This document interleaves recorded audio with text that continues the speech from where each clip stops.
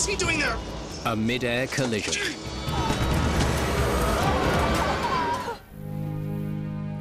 The Grand Canyon mid-air collision was such a spectacular event and such a huge loss of life, and it was two commercial jetliners colliding over the most colossal U.S. monument there is. There's tremendous pressure on Partial to discover how and why this disaster happened. Thanks, guys.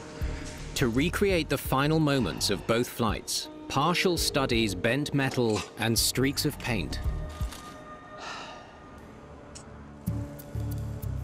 They start to look at models to try and build a scenario that matches some of the minute clues that they may have, like impact marks, like paint transfer marks. The paint transfer evidence tells Partial that the DC-7's left wing hit the constellation from behind. It was obvious that the DC-7 had probably overrun the constellation from the right rear side.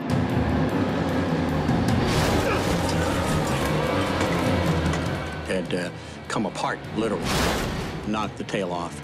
Without its tail section, the constellation falls out of the sky. Captain Shirley and the crew of the DC-7 would have struggled to avoid the same fate. Come on, pull up! Pull up! Investigators now understand the mechanics of the collision. But they still don't know why the two flight paths crossed.